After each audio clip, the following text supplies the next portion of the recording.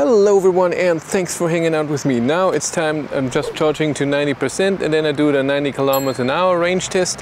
Why 90 kilometers an hour? Because that's an average what a normal person does when you drive city and country road, and that's why I did an extra test with highway testing. And then I start with 90%, drive down to, I don't know, 50, and then come back here. So let's go.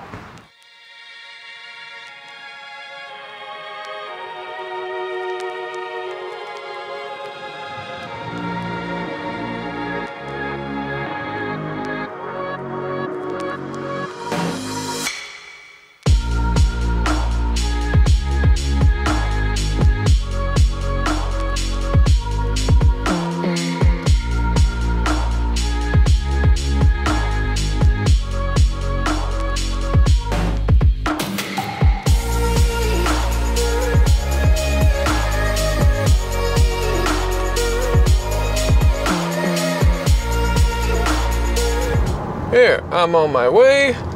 I'm already at 80%. I started with 90 and I drove 52 kilometers. Consumption is amazing, even though I have the AC on. It's not too warm, 24 degrees out there. But, I started at 12:14, by the way, but the sun is pretty strong. Driving at the 91, GPS speed 90, listening to music. Nice drive, very comfortable at 90. Ooh, is there an ID3? I think there's an ID3 behind me that's gonna pass me. Is it? I don't know, it's so bad, it's hard to see. I think so. That would be funny. Yeah, auto steer, I tested. I wanted to test what happens if you don't touch it, and since I'm a Tesla noob, when you did that, then you can't use it anymore. Hold steering wheel warning has been ignored. Yeah, that's really an ID3 passing me. Woohoo! From Munich. There we go, in gray.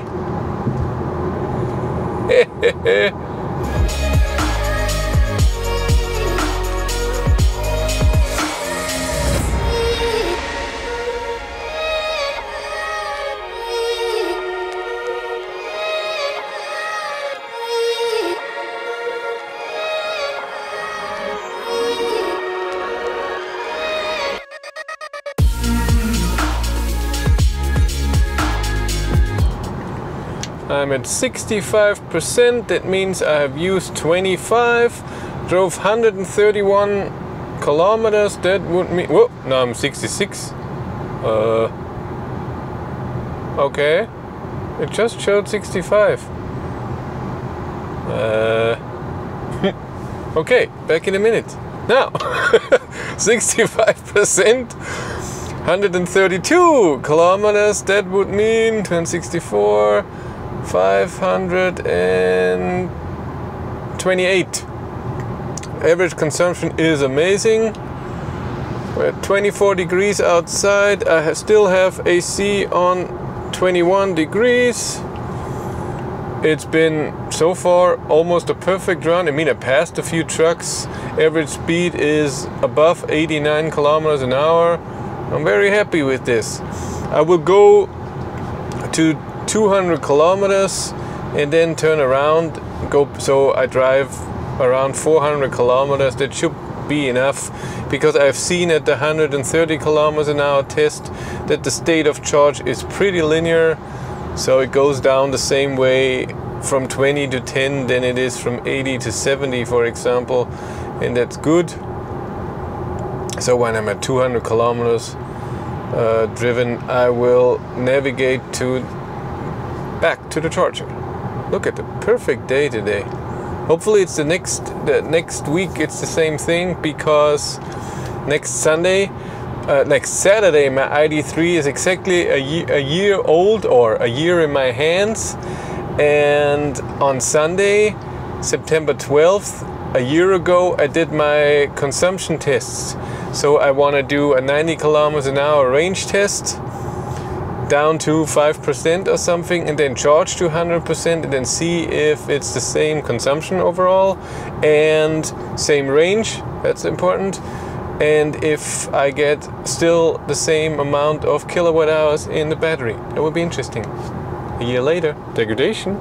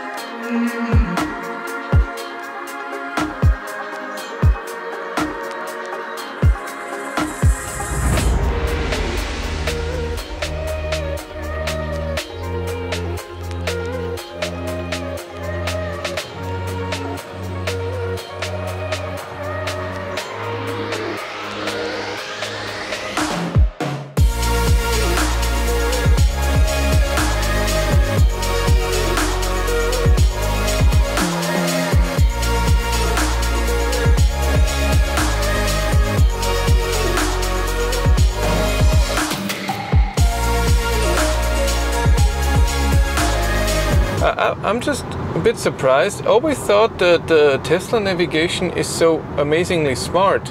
I'm driving 100 right now because there was so much slow traffic, so my average speed is extremely slow. So, and the consumption doesn't go up, so it's fine. I'm just going 100 because my average speed right now is 87. I want to get it up to 89. That's more representative. But it thinks I need 80 minutes to drive 160 kilometers. I can't do that in that time, so it's taking 130 kilometers. And also, it thinks I arrive with 2% and just gave me a warning that I should stay under 130. I never went at 130 for the last 3 hours. And again, this data is all wrong. I'm a bit disappointed. I thought they'd do that a bit better than other cars or Google. And another thing is, these seats are horrible when it's warm. So I have the air conditioning on, that the air inside is nice and comfy, but my back is sweating like crazy with these leather seats. Oh, it's horrible. Not a fan of that.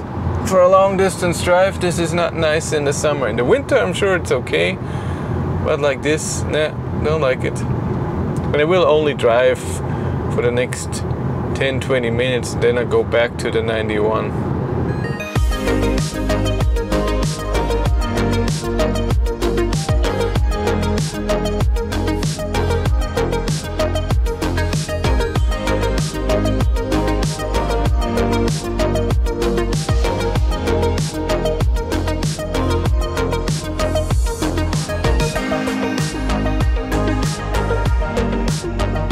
Here we have it. I'm at 40%, driving almost exactly 3 hours, and 267 kilometers was the thing. So what is that? 520, 534. And average speed is a bit under, I would say 88. So I slowed back down to the 91. Average consumption is still 128.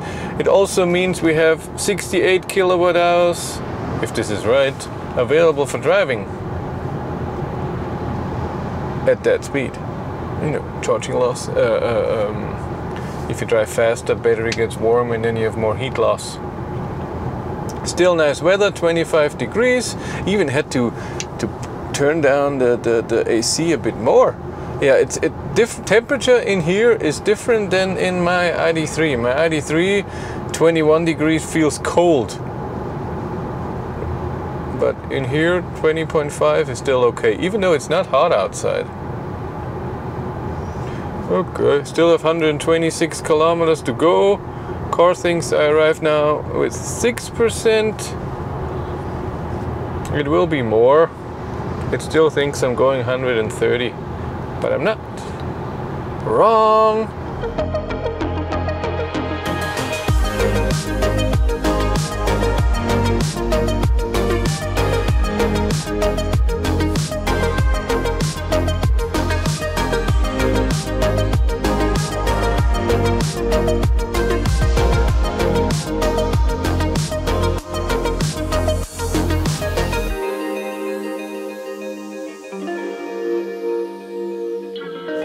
I arrived with 18%, till 24 degrees, and I drove 396 kilometers, average consumption 127.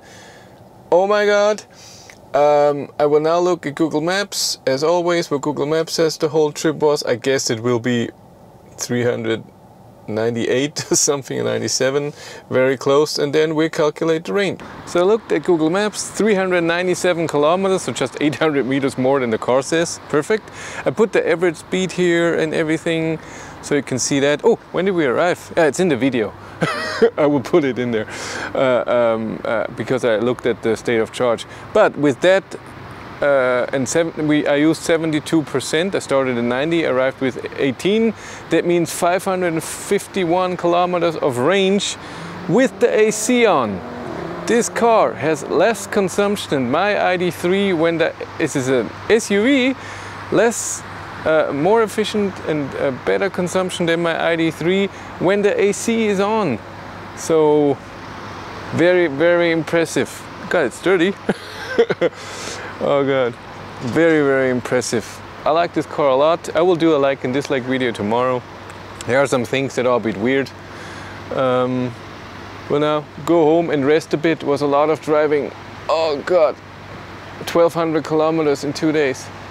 Thank you much for watching. Have a great day and take care. Bye.